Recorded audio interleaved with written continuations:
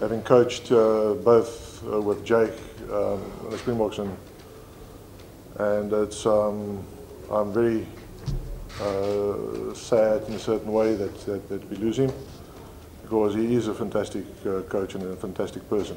So he's, I think the players will tell you the same. You know,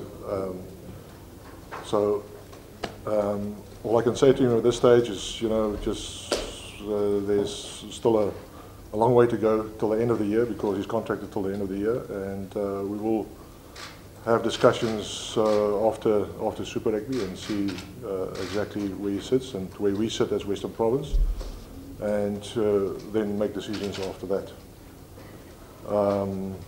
With Alistair going, we're going to change a little of the structures, and I just want to say clearly that what's written in the August today is that's not true, that Flecky and Matt is demoted.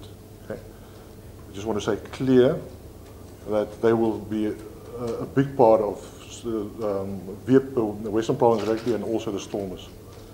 So I think it's a great opportunity for them to grow their skills and to stimulate them in a different way, and just give them a little bit of a breathing space and sit back a little bit, because in a competition phase like the Super Rugby, it takes its toll. And this was important for me right from the beginning also to look at the opportunity where I can get, where they can just reflect a little bit, sit back, and energize themselves on a different level.